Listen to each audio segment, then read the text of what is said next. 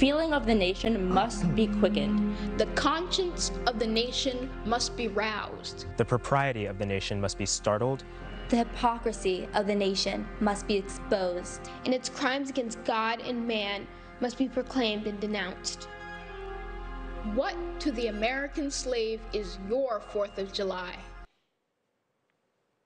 A few years ago, NPR gathered the ancestors of abolitionist and statesman Frederick Douglass to recite an historic speech he delivered July 5th, 1852. David Blight is a Yale historian and the author of Frederick Douglass, Prophet of Freedom. He joins us this morning. Good morning.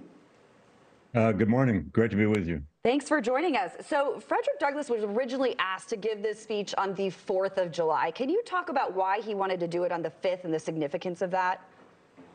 He was invited by his friends in the anti-slavery Society of Rochester, New York. It's called the Ladies Anti-Slavery Society.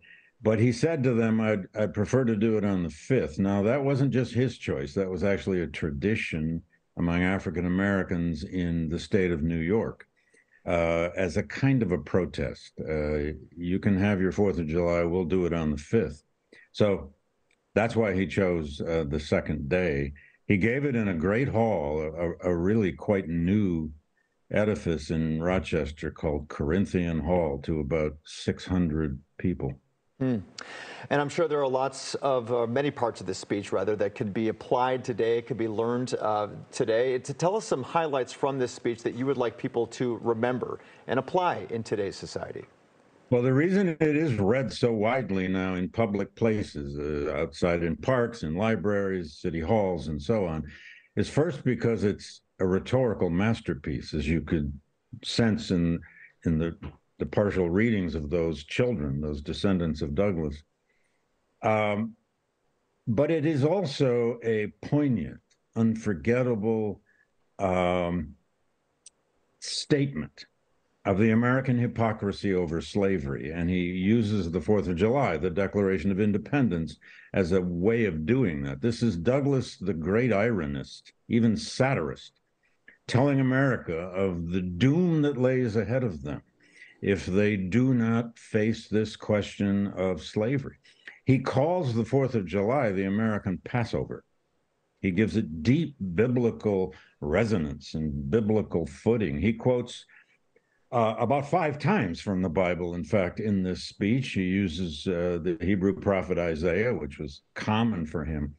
But primarily what it is first of all, an honoring of the Founding Fathers, an honoring of the Declaration of Independence, an honoring of the principles of the Declaration of Independence.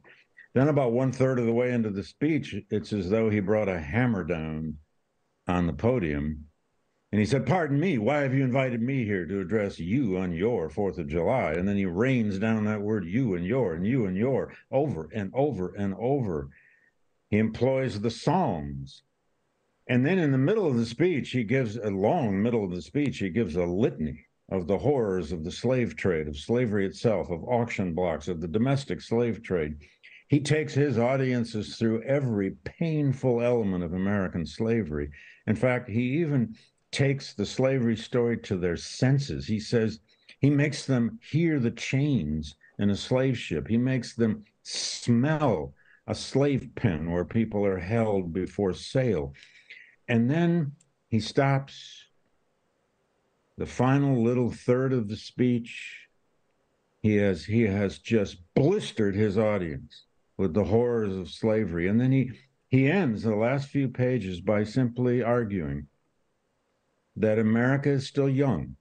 He says it's still malleable.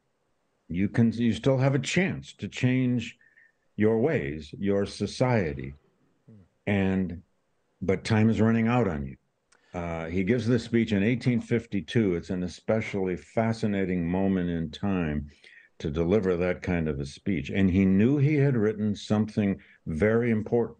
He had the text of this speech, it's more than 20 pages, already prepared in a pamphlet form that he took on the road and sold.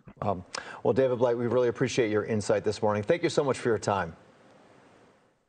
You're more than welcome. Thank you. And for more information, there's the website, davidwblight.com.